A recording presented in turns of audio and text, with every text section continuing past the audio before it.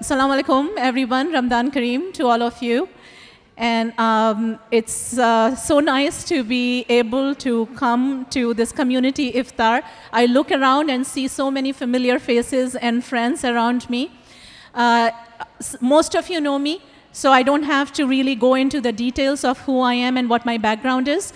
But still, for those who have not yet had, who I have not yet had the opportunity to meet in person, I'm an engineer by education, and I worked in high tech for close to 25 years at companies like BlackBerry, before that Defense and Nortel. 2 kids at home, 16 and 14 years old. I've lived in the riding for 20 years.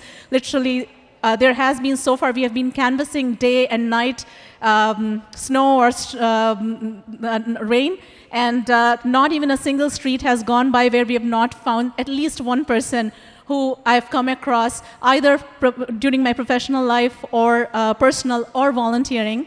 I've been very heavily involved as a volunteer. I've chaired school councils. I go to Carleton University as a guest speaker and mentor. I've started several organizations and have led some. But the most important thing, people ask me, why politics? From high tech to politics. And the transition really has not been from high tech to politics. The transition has been from me as a volunteer to politics.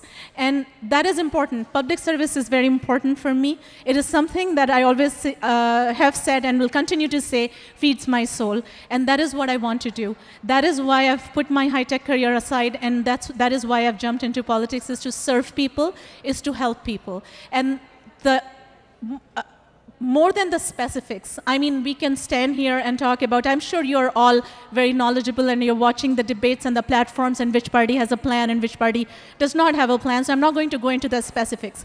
For me, it is very important that more important than what we are going to do is how we are going to do it.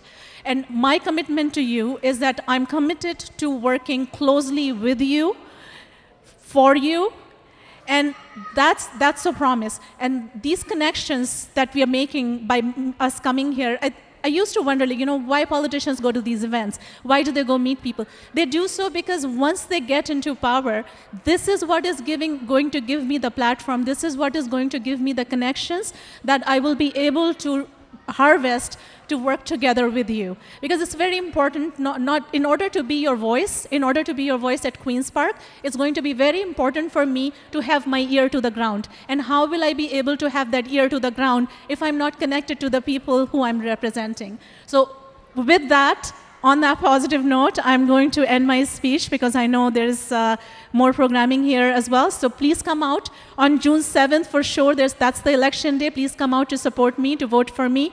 I look forward to serving you. I look forward to helping you in various aspects of your life. But then advanced polling is open till May 30th as well, and you can come out early and help out and cast your vote as well. Thank you so much.